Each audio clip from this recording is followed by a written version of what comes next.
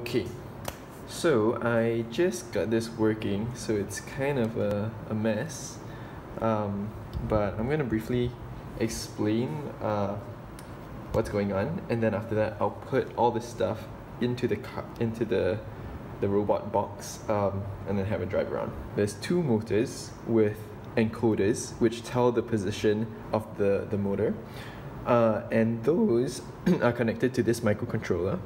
So this microcontroller talks to the motors and the encoders and can set the speed of the motors. So I want to control this from my computer. This Pi has a ROS node which is communicating with the microcontroller and sending commands to move at a certain speed for each wheel, and then receiving the actual speed. And this listens out for commands from this GUI, which is running on this development machine, so this laptop.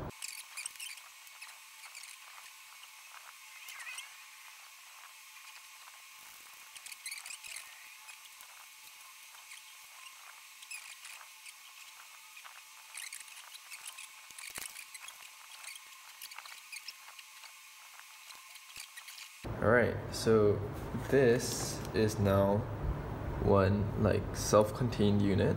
Everything is plugged in and powered on, and hopefully no wires are touching the wheels. Switch to feedback mode and make this 4.0 is the max. Now if I set both to 4.0, you see the wheels move and they're both spinning forward, and I can set one, so motor 1 to 4 and motor 2 to -4, and you see now they're spinning in opposite directions.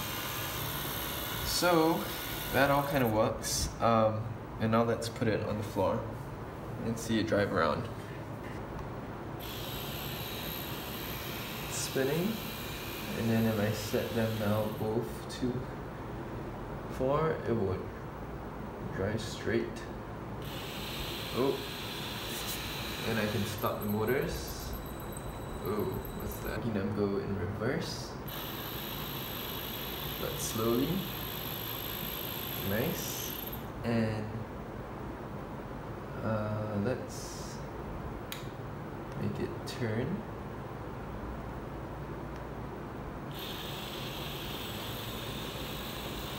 And let's now make it go straight.